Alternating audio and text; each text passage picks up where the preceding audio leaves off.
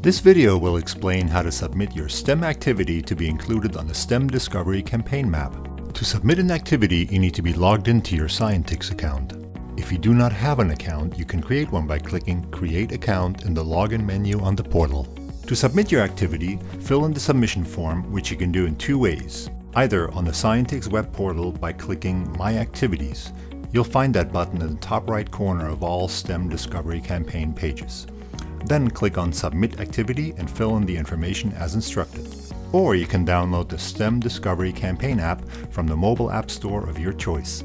In the app, sign in with your Scientix username, then click on the blue circle with the arrow in the top right corner and fill in the information as instructed. It's that easy.